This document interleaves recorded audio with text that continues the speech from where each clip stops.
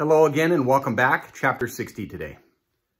Lament over defeat in battle and prayer for help for the choir director, according to Shushan Eduth, a miktam of David, to teach, when he struggled with Aram Naharaim and with Aram Zobah, and Joab returned and smote 12,000 of Edom in the Valley of Salt. And this relates to 1 Chronicles chapter 18 and 2 Samuel chapter 8.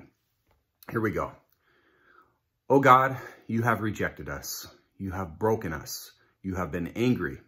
Oh, restore us. You have made the land quake. You have split it open. Heal its breaches, for it totters or it shakes. You have made your people experience hardship.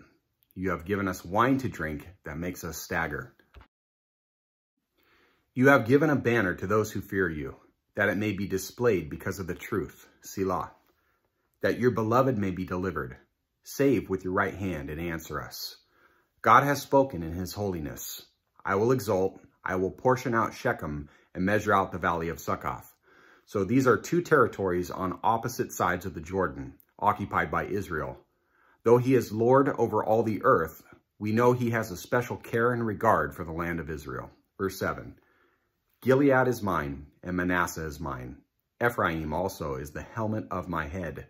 Judah is my scepter. So a helmet is symbolic of force, and the scepter represents dominion and governance. Moab is my washbowl. Over Edom I shall throw my shoe. Shout loud, O Philistia, because of me. So God said he would exalt himself over surrounding nations. Both Moab and Edom were noted for their pride. Verse 9. Who will bring me into the besieged city? Who will lead me to Edom? Have not you yourself, O God, rejected us? And will you not go forth with our armies, O God? O give us help against the adversary, for deliverance by man is in vain. Through God we shall do valiantly, and it is he who will tread down our adversaries. Let's pray. Dear Lord, we pray that you would bring relief when we feel overwhelmed with discouragement. Grant deliverance for us during these moments. Encourage our hearts as we face situations that would cause others to fall into depression, dark moments that leave us feeling hopeless and believing the lie that things will never change. Father, give us hope beyond the heartbreaks that we experience. We cling to the inspired words of the Apostle Peter that if we humble ourselves before the mighty hand of God, you will lift us up. You will exalt us at the proper time. In humbleness, Father, we call upon you as your children. We ask you to lift our spirits by transforming our minds.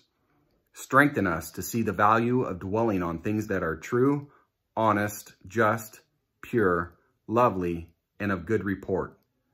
Help us to fix our minds on heavenly things rather than on earthly things that discourage and drag us down. Thank you, Lord, that Christ loves us and keeps on loving us, and that while we were still sinners, Christ died for us. We continue praying for the weary, lost souls that still do not know your Son, Jesus, including those deceived by false teaching and theology.